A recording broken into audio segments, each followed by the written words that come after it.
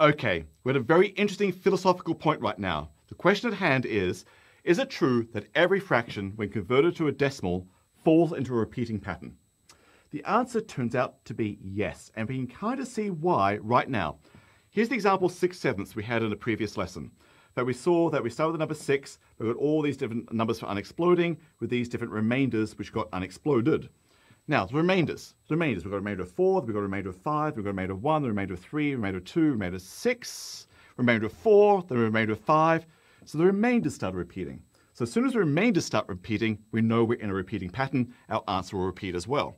So the question is it true when I do a fraction problem, converting to a decimal, that I'll get repeating remainders? Now think about the remainders. When I'm dividing by 7, I will never see a remainder of 7, because that means there was a group of 7 I should have collected. I'll never see a remainder of 8. I'll never see a remainder of 9. In fact, the only remainders I'll ever possibly see when dividing by 7 are remainders of either 1 or 2 or 3 or 5, 4 or 5 or 6, not 7, not 8, and so on. I might see a remainder of 0. I didn't happen to this time, but there's only 7 possible remainders I could see when dividing by 7.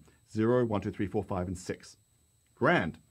So that means, as I do my division process, since there's only a finite number of remainders, and I'm trying to do this process for as long as I can, I must eventually repeat a remainder. In fact, we repeated the 6 right off the bat.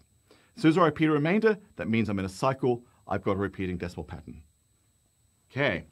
Now, when we did 1/4, we actually got a repeat remainder of 0. We go 0.25, we figured that out, then had a remainder of 0, which led to a remainder of 0, which led to a remainder of 0. It fell in its own little small cycle. So there was a repeating remainder as well. So even 1/4 is a repeating decimal, repeating zeros after a while. When we did 1/3, it fell into the same remainder right away. Remainder of 3, remainder of 3, remainder of 3. So as it falls repeat remainder once, it's in a cycle. If I did a number like 3/13, now I'm not going to draw it out, it'd be even worse than this one, but we can think our way through it. As I draw 3 dots and look for groups of 13, I know the remainders I possibly see could be 0, or 1, or 2, or 3, or 4, 5, 6, 7, 8, 9, 10, 11, or 12, but I would not see a remainder of 13. I would not see a remainder of 14. I would not see a remainder of 15, and so on. There's only a finite number of possible remainders I will get to. So as I play this game, I have to eventually repeat a remainder. I can't keep doing different remainders. There's only 13 possible remainders. I've got to eventually hit the same remainder I had before. And as soon as I hit a repeat remainder, it means I'm in a cycle. We've just proven every fraction, when converted to a decimal, has a repeating pattern. It may be repeating zeros or a repeating pattern like this, but every fraction has a repeating decimal expansion. Whoa, because this is deep. But it's so deep, I'm going to write in words.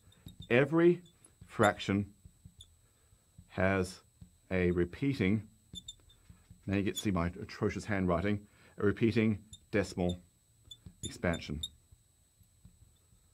All right, could be repeating zeros, like a quarter or a half or an eighth or something, or it could be repeating blocks like this, but it has a repeating decimal expansion. This is deep. Because what it says now, suppose I gave you a decimal that didn't have a repeating decimal expansion, did not have a repeating pattern of any kind, then that means that number cannot be a fraction. Now, people often call fractions rational numbers, like a ratio of 2 whole numbers. So a number that's not a fraction would be called irrational. And I'm going to write down for you right now an example of an irrational number. We can now prove at this very moment that irrational numbers actually do exist. Here's one. It's 0.1, 0, 1, 1, 0, 1, 1, 1, 0, 1, 1, 1, 1, 0, 1, 1, 1, 1, 1, 0, and so on.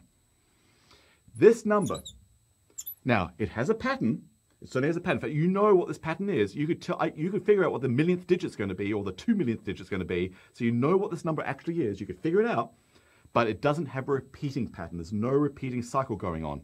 In which case, this is some number. It's on the number line. It's just bigger than 1/10. Cannot be a fraction. It doesn't have a repeating pattern, therefore it's not a fraction. This is our very first example of an irrational number. In fact, this is one thing that drives me kind of crazy as a teacher. A lot of books say that we all know that pi, for example, is an irrational number, or the square root of 2 is an irrational number. We don't actually. Proving those things is hard. Some books might prove the square root of 2 is actually irrational, doesn't have a repeating decimal, but not pi. Pi was very hard to prove. In fact, it took mathematicians 2 millennia to figure out how to prove that pi actually was an irrational number. It's not at all straightforward. But what I love about what we've just done now with dots and boxes, where you can see Every fraction that must have a repeating decimal expansion. Therefore, any number you write down that does not have a repeating decimal expansion must be an example of a number that's not a fraction. We have a first example here of an actual irrational number that we can see and own for ourselves. Brilliant! In fact, your turn. Write down another example of an irrational number. Isn't this grand?